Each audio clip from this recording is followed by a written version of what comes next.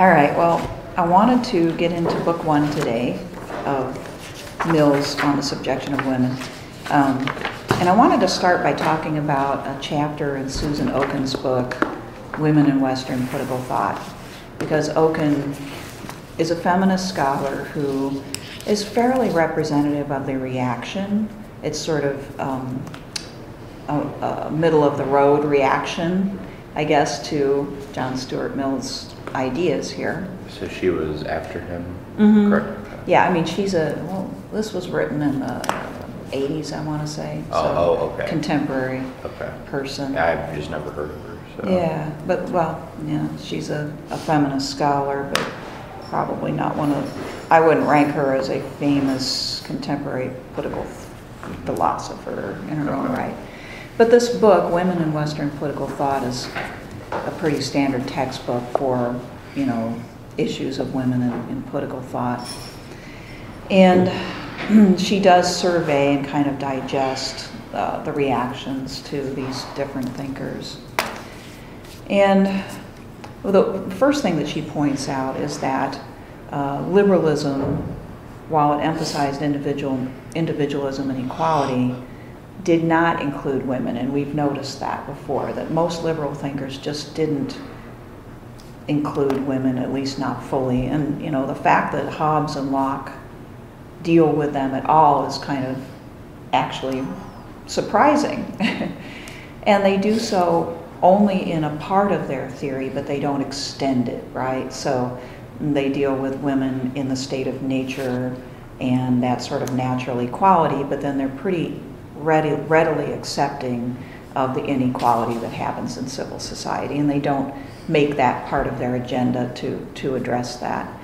And she points out this is because, and I think I mentioned this last time, the general thought was that liberalism would be applied to male-headed families, so that the citizen, full-blown citizen, was the male head of household, and he represented the family. So the father, the husband, in some cases the brother, whoever was at the head of household, and that he would be able to represent the family's interests naturally as their leader. Okay?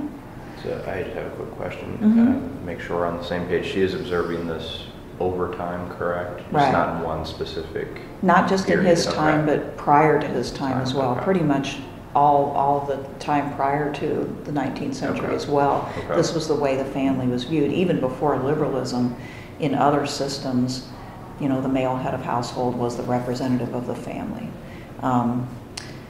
Within liberalism, then, it wasn't the case that liberal ideas were necessarily applied to women or young people, but rather still aristocratic ideas were more or less applied to them. So within the household, it was still kind of a kingship, but it was supposed to be a benevolent monarchy. That was the ideal, that the father cared, or the husband cared enough about the family to be thinking about all of their interests and to not be abusive and so forth.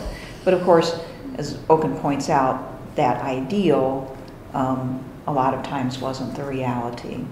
And the ideal doesn't give any sort of guarantee to women or young people for their safety and their well-being and so forth. So and she points out John Stuart Mill tried to correct this in his own way by taking his utilitarian liberalism and applying it to women. And as a utilitarian, Mill's project, as he saw it, was not to argue for absolute rights for women, but to argue that women's subjection actually hurt men and hurt society. So there's going to be a lot of arguments in here that are really aimed at men, to try to convince men that it's in their self-interest. So he argues in this chapter, or in this book, that women's subjection hindered improvements in society at all levels, on the intellectual level / professional level, the social level, and even the moral level. Some of this stuff is really interesting. Some of his observations about morality and women are interesting because in the past, especially prior to the development of liberalism, women were kind of, in philosophy and theology, held up on a little bit of a pedestal as the paragons of morality, sort of the keepers of the moral rules. And Mill argues contrary to that, that in their subjected state, they actually kind of bring society down a little bit in that regard, because they don't have the strength or the intellectual capacity at the moment to really understand morality all that well. Well, but in contrast to that, we also talked about like how women had to resort to like mischief and manipulation and a lot of other like evil things because that was the only way they could succeed. Right. And he will make quite a bit of that and point out to men that this is not what you want. This is not the way that you want women to participate in the social and political world, is through this subterranean manipulation, because that's harmful. It ends up not being in anybody's interest. So on page 2, I've got listed there some of the benefits that and Oken is pointing, this is all from Oken, benefits for society that Mill is going to write about in this book. First of all, women are 50% roughly of the population, and so Mill says as 50% of the population, it is a value in and of itself that their lives would be improved. So he does address that, even though most of his arguments for practical reasons are not aimed at them, okay? Secondly, he argues that, now we don't know for sure exactly how much women are going to be contributing to the overall intellectual development of society. We are depriving ourselves of half of the potential capacity of mental faculties, okay? So with freeing this up, we would inevitably gain, and who knows how much we would gain. So one of the interesting aspects of his argument that and Oken points out, some people object to the fact that Mill did not say we would absolutely be doubling this, but we haven't given women the chance to show what they can do, and it's going to take time to see how much they can contribute. But he argues there's no benefit in holding them back. There were women scientists at the time, though. There were a few, yes. Was Madam Right, that's what I was yeah. going to say, yeah. And like Newton had some contemporaries who were women. Right. And, like Wollstonecraft, you know. Yeah, there were feminists at this time, and he was married to one. Right, so it's weird that he would say. But he would say, I think he does say in here, that just because a few people excel doesn't mean the whole group is going to excel at the same rate, you know.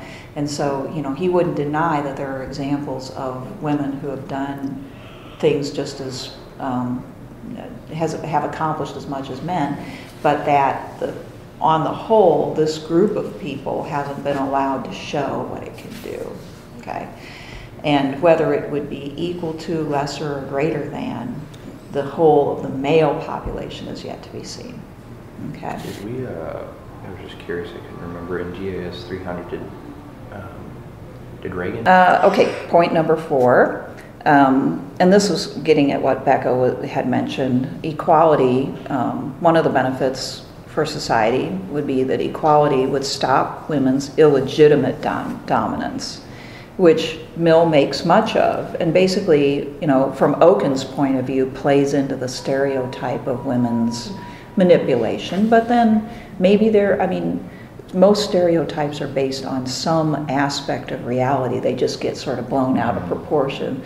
And Mill, living at that time, no doubt had a chance to witness some of this, and he does treat it in a very sympathetic way. In other words, he says, you know, to the extent that women engage in this, it's because they have no other choice, because we've basically placed them in a position where this is the only avenue that they have to any sort of influence whatsoever. I was going to say, because it kind of seems like a very bold statement to say that, you know, that all of them are, they influence their uneducated views, but he does it more in a sympathetic way, sort of. He does, yeah, he does. And I don't believe he says all, but he does treat it like it's a fairly frequent phenomenon. you Well, know. he takes the position, like, sympathetic to the man in the relationship that doesn't, you know, he's like, I don't want to be a tyrant to you, but the woman's like, I don't want to be with you, so I'm still Mhm. going to, like, take advantage of you.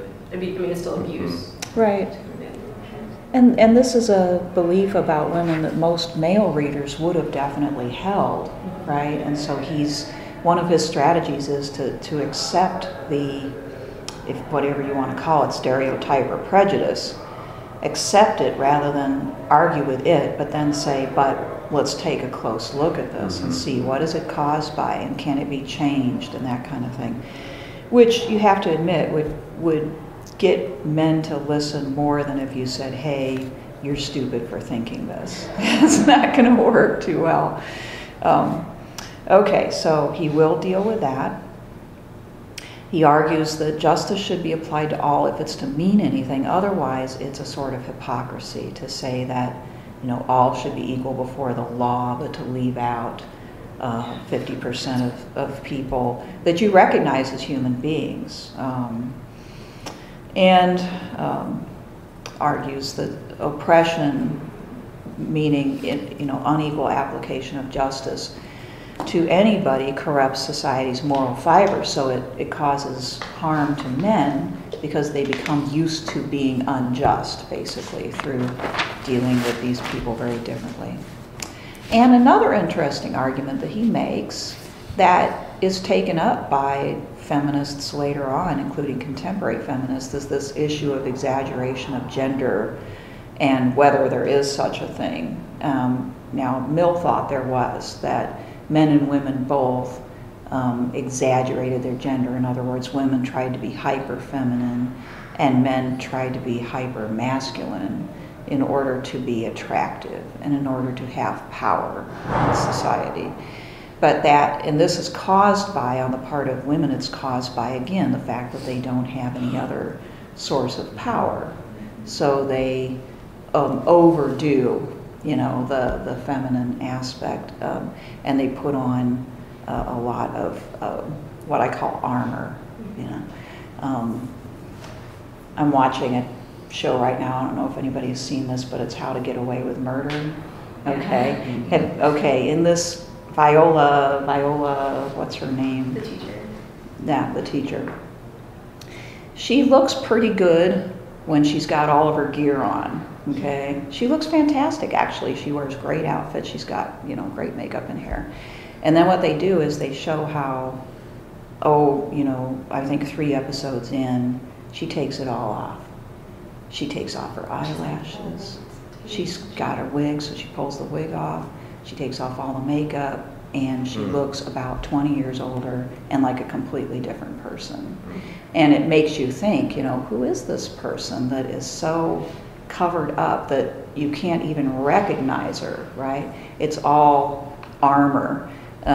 People have criticized the show for, basically they took the message wrong. They said the reason why they have her wear the wigs and everything and look like this is because a black woman's beauty is not accepted in society, and so she has to look more like a white person. But the message of the show, I've ran through the whole first season, is she's hiding herself. It's all just a front for another person who you get to see, when she's not out there in court and all of this stuff. So it's a pretty good representation of what he's talking about here. It's so extreme that it's a costume. And I think that's the way he saw a lot of the upper class women of his day. They got the wig on, they got the, heavy makeup, the corsets, they look like, so when all this is taken off, which probably took about an hour, if not more, and probably that long to put on, then they became a completely different person. This is a sort of misuse of their time, and it means that in order to go out into society, they have to be something other than themselves, if that makes sense. So men then can't know who they really are. They look at them like, wow, but they don't, they have no idea what they're really getting. Well, it's like walking around campus and the chicks that you can tell have like 3 layers of caked on makeup. just walking around Yeah. doing nothing basically. Like Which shorts no- and a t-shirt. Yeah. Like it's just the face, and like I heard this girl and it's like, yeah, my boyfriend doesn't even know what I really look like because I never take my makeup off. See, there you go. And I couldn't even like process that. I was like, how? Wow. And shouldn't he see? Shouldn't he know? Yeah. You know. Yeah. The That's messed whole up. makeup Like thing that we live in a is society like that. crazy. Well, I mean, and- like at some point, like if you wear that much, like just being a female, you would know, and you'd probably know. Wearing that much makeup all the time would totally screw over your face. Right. So Yeah. eventually, you have to keep on taking on more and more and more, and keep Uh-huh. on changing the way that you naturally look, just because it keeps getting worse and worse. Oh yeah, it can become like you're putting on war paint, basically. I mean, there's especially young ladies should not have to wear hardly Queen any. Elizabeth, didn't she like put on like, didn't she wear makeup for like 2 months at a time? Wasn't that right? And it like built up on her face. Really? Yeah, that's what That I've was heard. the. Oh my It was God. one of the That was like the queens. lead-based Yeah. stuff too, wasn't it? So it is that would- really white powder? She would It- build it's up the- this huge layer on her face. It's more like. Yeah. Like a I think it's more like a. Have you guys used the more liquidy gel eyeliner or not eyeliner? Sorry, eyeshadow. Mhm. I think it's that kind of consistency. So It's more like a almost paste. a lacquer kind of thing. Yeah, and Yeah. she would just Ooh. slap it on. Ooh. And it would literally build up this huge wall on her face, and she just have to like chop it off pretty I much. should wash my face. I know.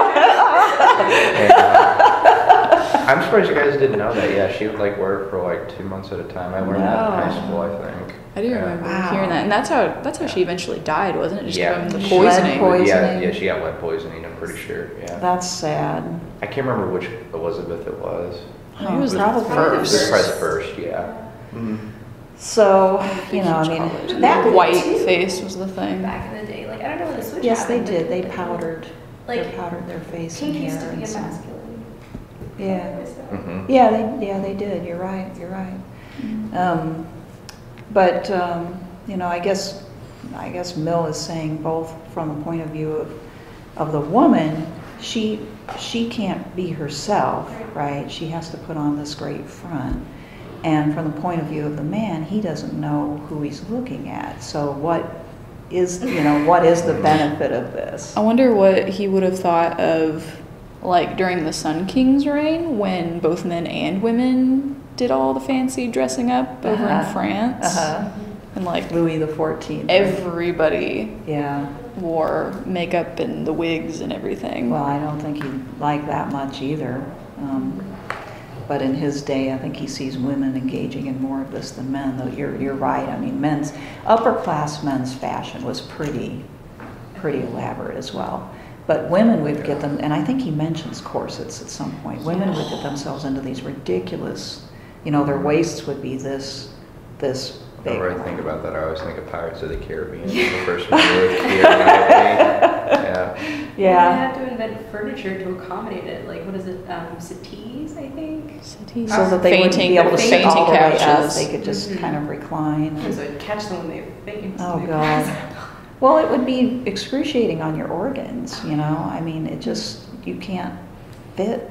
There's a circus lady nowadays that I think I don't remember how big her waist is. I think it's like somewhere about that big around because she's worn corsets basically since she was 12 years old. And like, they're not just, the ones nowadays that they put in prom dresses. They're the metal corsets That's that are scary. completely metal, and it's just, That is really scary. it's really gross. So And her everything has to organs, move they've up moved and up down. and down. Yeah, right. And so like, if she ever actually takes them out, she'll have a huge like shift around her body and she'd die. She So has she to can't. keep on wearing corsets for the rest of her life, basically. Ooh. And she's like in her 50s, 60s. Yeah, wow. So it's like, Wow. I can't imagine would she even want to live that much longer when you're like that at that point. No. That's got to look just bizarre. she's in the Guinness World Book of Records, I Yeah. believe, right now, Yeah. for having the smallest waist. Well, you go to museums where you see some of these women's fashions, and they're not that extreme, but they're still just, you could put your hands around their waist entirely, and that's just not natural, Yeah. So they were forcing themselves into things that just couldn't possibly be comfortable. Imagine going around all day in pain, basically, you know, and feeling like that's what it takes to be acceptable in society. So it's interesting that Mill dwells on this, and I think unusual to dwell on the makeup and fashion side of the situation, you know, for a man to think about that. You know, probably Harriet's influence there and what she had to say about that and her own personal experience and so forth. Okay, so these are some of the points that he's going to make. Now, Oken goes into criticism. And sorry for doing this up front, but just to kind of make you aware of some of the criticisms of feminists about Mill, which are kind of a little unfair. I mean, we'll grant you that This is because her criticizing him. it's her Okay. criticizing him, but you know, in the midst of she's bearing this criticism through discussing other feminist thinkers too. Okay, so it's not just her. I mean, they give him credit for being kind of at the forefront at his time, but yet not going far enough. And it is a little unfair because he was perhaps not able to imagine much more than he did, not being able to, I mean, if he could see today how we are, he might be quite happy, but he couldn't possibly have maybe imagined that. Well, do you think he was just going just far enough in his time for people to think about accepting it? Because Yeah. I don't think he wanted to present himself like as being Radical. Right, Too radical and radical, crazy. yeah. Right. because I think mean he so. knows that from his upbringing that you don't want to be You don't want to just push all of Yeah. it right to the Yeah. forefront. You have to take small incremental steps. Right. Yeah, I definitely think so because he really wants to be heard. He really wants to be persuasive, and if he did go too far, they would just not read him. Right. I think you're right. But here's some of the criticisms. First of all, Mill does uphold the family and traditional marriage. Okay, so he is not going to tackle, you know, traditional marriage for life, or even generally male leadership in marriage, okay? Nor is he going to tackle the traditional roles as much as modern feminists would like, okay? So he will argue for generally a traditional division of labor still. He considers it fairly natural for women to care for children and stay at home, and for men to go outside the family and work, although he does allow for some women who really do not want to do that to work, okay? But if they do that, then they shouldn't get married, okay? So this is a major problem for feminists.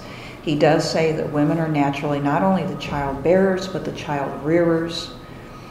And Oken says this inevitably produces inequality as long as you say that women are the natural child rearers, and for the most part their role should be to raise children, and if they want to do something else after that is done, then more power to them, but that's their chief role. She says that because they have then put all of their energies into child rearing for all those years, then they can't possibly catch up with men. Okay, does that make sense? I don't think I would agree with that because, like, okay, so for the rich people, I mean, for like the poor people maybe, but like rich people had nannies, like governesses, and private schools, Right. and pretty much every way to get rid of their kids, which they did, and so they could Yes, keep they did. working, and Yeah. He wouldn't have argued for doing that, though, and that being a way to properly raise a kid, would he? No. Okay. No, he seems to value parental involvement in Okay. children's lives. So, but he does say, you know, if a woman really wants to work outside the home and find some provision for taking care of her children, then she can do that. But I agree. I mean, based on everything he says in this book, he seems to value women actually being there for their children. But that's, he never had any kids, Right. correct? yeah, right. So I wonder if that So he had doesn't a have lot that to do experience. with, like, Well, I think his mom was taking care of the children and not, but I don't know for sure. I wonder if that's Yeah, why. you're thinking she was ignoring this terrible situation with Bentham, right? I kind of wonder if that's why he argues that women are the natural child rearers, because he was kind of raised by his father in Yeah. Bentham, And he wishes that he was wishes raised by his mom. He sees how it went, yeah. His mother was not like Harriet. She wasn't a scholar or anything like that. Now, most likely she stayed at home and let servants help run the household, and maybe either wasn't involved or, obviously she looked the other way or didn't have any problem with what her husband wanted to do. Mill does make a big deal over, women need to be 50% of the decisions about the education and upbringing of children, whereas men have all that decision now. So maybe that's partly based on his experience. So now there are some feminists who argue that women should, and that there is a difference between men and women. There are so-called difference feminists who say there is a difference between men and women. Women bear children and they are more maternal and nurturing, and it is a legitimate choice for them to stay home and raise their children, and it should be equally valued. And even some of them argue it should be compensated. Mill argues that it should be equally valued. He would agree more with them, and saying that, the problem here is that we've downgraded the role of rearing children, whereas it's very, very important. It should be done by them, and it should be done well. And you can't do that well and hold a job at the same time. So if we ask women to do that and hold a job at the same time, he actually says that's abusive. What would he advocate then for, like, single mothers? Single mothers have to work.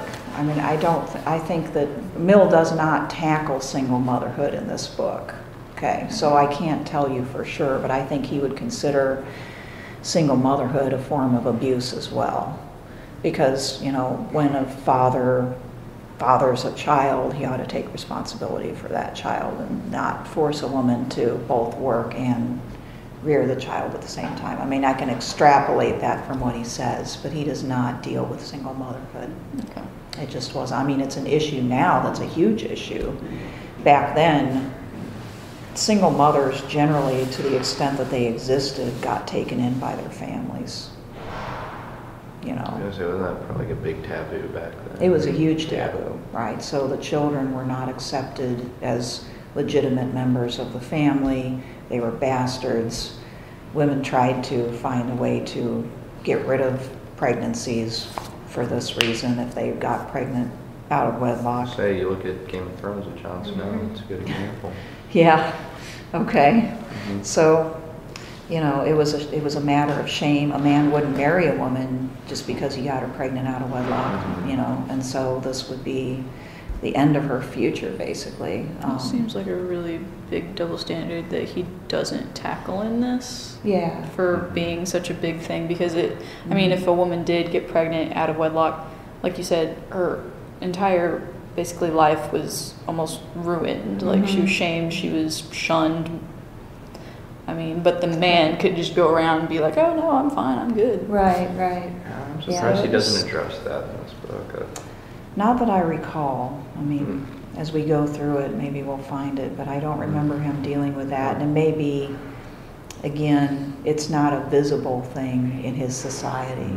It's not a major thing like it is for us today, where, literally something like 50% of children are born out of wedlock now, and it's not.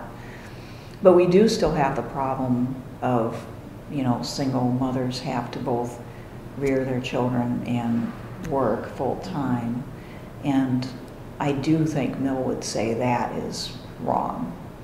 Nobody should have to try to do both of those things at the same time.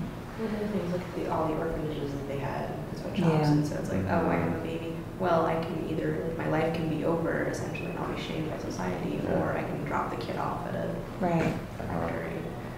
They would go off on, the ones that could afford it would go off to some other country to have their pregnancy and baby drop it off in an orphanage and come back and just call it an extended vacation, so that they could come back and still be considered eligible for marriage.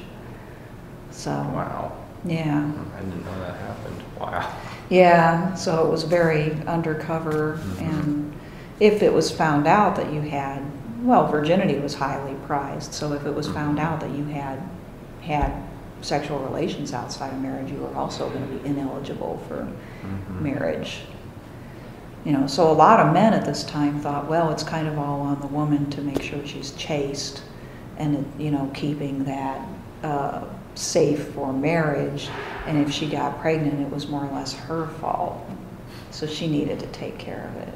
That really bugs me about that time, because it's like, the man could go off, but like, a man could go off and, knock up 10 women and he would not get any kind of reprimanding or anything, and he'd be totally fine. But those 10 women, he's basically ruined. Yeah, right. So when the kids, will never know their father. If they did, he would deny it. He would either deny them completely or certainly not, take care of them in any way. He'd be ashamed of them. So, yeah, it was a huge double standard, and no getting around it. I think that Mill is, tackling what he thinks he can tackle, and that might not be one of those things, but it's certainly wrong. And even now, you have to say, even though we have child support laws, they don't pay for most of a child's upkeep, what most guys are able or willing to pay in child support. It's still the case that women bear the brunt of pregnancy out of wedlock. They still have to pay for most of it, and they do most of the work. And dad, if he's even in the picture, comes and visits every once in a while, but a lot of men just leave. They're in another state somewhere, or they disappear. So I would say we fixed that issue, and it's a huge issue. Okay, so there's disagreement about whether staying at home inevitably produces inequality. Oken argues that it does. That in fact, in order for there to be male-female equality, you have to have men involved equally with women in raising children. Okay, so in her vision, equality would come from men and women both working and sharing child rearing. That way they're both making money and they're both parenting. Okay, other people do say no. The problem is male attitudes towards motherhood. It's a valuable thing, taking care of children and keeping a household. And some of them say we need to pay, society somehow needs to come up with a mechanism for paying women for this, because if we don't, then they don't have their own financial independence and they won't be as respected. So this is the way we get equality. How does she address the both parents working? Because when I was growing up, both my parents worked and as lawyers, so long hours, and my grandma basically part raised me. So it's just there's a point at which you just can't do both, right? Because there aren't enough hours in the day. I think that she does well. She would say, both parents need to commit to truly sharing the responsibility. So there's ways that you can do that, but it takes effort. In other words, to be able to work out, how you're actually going to be involved. I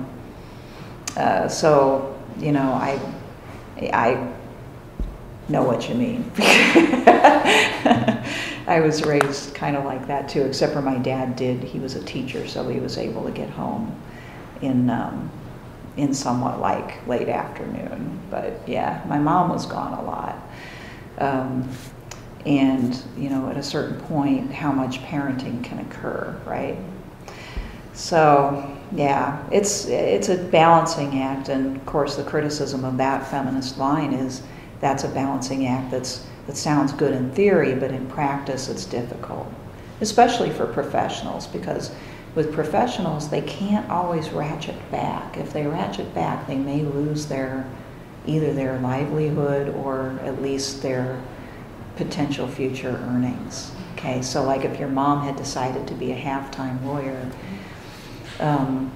which she could have done, but it might have cost her, over the course of her career, hundreds of thousands, if not millions of dollars. I mean, I don't know how much she makes, but in my case, of course, I have the luxury of being able to fix my own hours, which really helped. But I could not choose to stay home with my son. If I had chose to stay home with my son, I would have had to forfeit being a professor entirely. You cannot take off a year or two. You can't. You just can't. And nor can you like leave one job and find another one. Your career is over. So the most that you can do is basically take a semester or a year off in infancy while you're still trying as best you can to publish something. I waited until I got tenure to have a child because I couldn't possibly have done it otherwise. So these are the kind of issues that go on in women's heads when they're working, especially at a professional job, unlike a blue-collar job where you can get another one. You know, you can quit, and like my mother, you know, could have quit. She was a secretary. She could have quit and gone back and found another secretarial job a few years later. Okay? She didn't want to because it was the 70s and every woman was trying to get a job, 70s and 80s. So anyway, there's a lot of issues surrounding that. He gets to some of it. And his answers are not satisfactory to a lot of feminists. Also, criticism of Mill is that he doesn't see how equality in marriage necessitates women earning wages. So he's, and I've already kind of touched on this, but he says that unpaid labor in the household is equal, but feminists say men respect money making. Okay. Now, the issue I have with that is, do we really need to accept men's standards, you know, for what makes us valuable? Because that's a concession that I think goes a bit too far to say men won't respect us until we're making money. It just seems kind of wrong. So I think I like Mill's position. I just think that, I mean, I think Mill recognizes that it takes time to change people's minds and attitudes about this. Also, Mill doesn't argue that domestic duties need to be shared, so we've already talked about that. All right. So we have a few minutes left. Let's get into chapter 1. All right, so he recognizes that the biggest obstacle to women's equality is that custom has, for hundreds of years, basically has kept women in this subservient position, and that custom and feeling are very formidable obstacles, and that both men and women often accept these customary ideas without question. They're brought up that way. All of society tends to validate it. Women's behavior validates it. So it's very difficult. He's got a really big task ahead of him. He says it should be enough to prove females should be equal, to ask, where's your proof that they are not, that they are naturally unequal? But he can't stop at that. Okay? He says on page 652 on the right, in the first full paragraph, he says, in all other cases, the burden of proof, burthen is an old-fashioned spelling, the burden of proof is supposed to lie with the affirmative. If a person is charged with murder, it rests with those who accuse him to give proof of his guilt, not with himself to prove his innocence. Okay? So he says, you know, if we were treating this like a regular case of justice, we would say, okay, men who think that women are unequal, give us your solid proof. Okay? But we can't do that because we're fighting against such strong feelings and prejudices here. So he says, I'm going to have to disprove, and I'm going to try to disprove every single one of your misconceptions, okay, no matter how silly they are.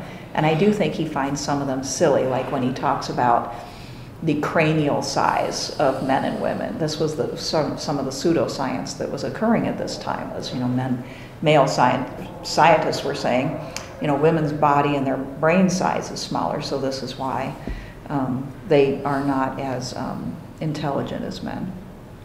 Okay, so Mill will have to prove that these customs have no basis in nature and that women's subjection is wholly artificial, okay, or conventional. Okay? He speculates about what started women's subordination to men, and he goes to a place where a lot of people go, a fairly common sense place, with men's superior physical strength. Okay? So he imagines that women's subjection began because men were stronger than women, and men valued women for, you know, their sexual needs and also for needing or wanting to have children. And so they basically just were able to overpower them or bully them. He likens this to slavery and how slavery would have gotten started. I just think this is kind of a neat, it says a lot about his views about slavery and the slave trade too. On 656 on the right, towards the top, he says, less than 40 years ago, Englishmen might still by law hold human beings in bondage as saleable property. Within the present century, they might kidnap them and carry them off and work them literally to death. This absolutely extreme case of the law of force, condemned by those who can tolerate almost every form of arbitrary power, in which of all others presents features the most revolting to the feelings of all who look at it from an impartial position, was the law of civilized and Christian England within the memory of persons now living. And in one half of Anglo-Saxon America, 4 years ago, not only did slavery exist, but the slave trade and the breeding of slaves expressly for it was a general practice between slave states. So you could literally just physically carry people off. Didn't he work for the East India, West India? He did. And basically, I mean, and it was involved in the slave trade. Obviously, he did not approve of slavery, but he worked for the company anyway, okay? It's sort of like, I don't know, I mean, I'm not saying that he did the right thing, but it's sort of like if you need a job that's really steady and you work for Philip Morris, but you think smoking kills people. Okay. Yeah. So it's, you know, he went for the steadiest, most secure and, you know, position he could. And to give him some credit, he never was in a position to advocate the slave trade in the company. He was a secretary. He wrote letters, memos that were basically ordered by other people. So he wasn't a policymaker, but he is criticized for that. You know, how could you make your living in a company that part of its profits come from something that you so disapprove of?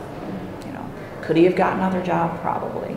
You know, I really feel like Mill jumped into this, you know, very secure.